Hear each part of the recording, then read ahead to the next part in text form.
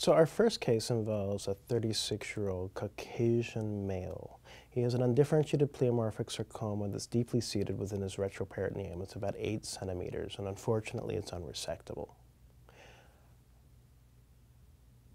His ECOG performance status is 0, and he's referred to a Center of Excellence for Sarcoma.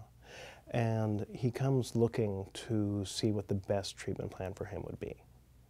So a typical patient in this situation we're looking at very carefully. The first question we ask our surgeons is, if we're able to make this smaller, would it become resectable?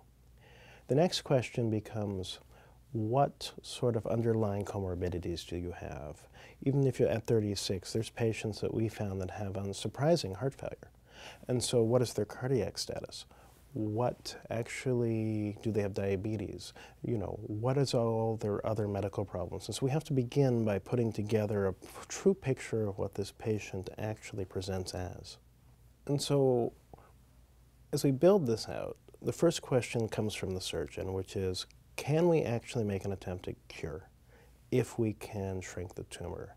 And in this case, I believe we were told no. It was invading through things that you just couldn't resect because it was invading through things that you couldn't resect. And because of that, this is a patient with locally advanced disease that's non-resectable.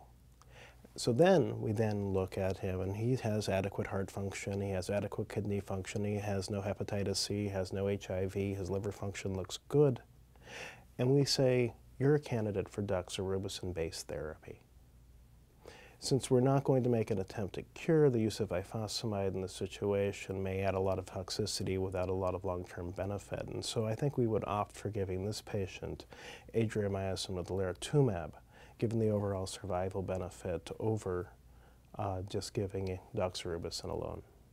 So prior to the FDA approval of daratumumab, the approach to this patient would have been palliative chemotherapy, likely doxorubicin-based as a frontline therapy, then other lines of therapy.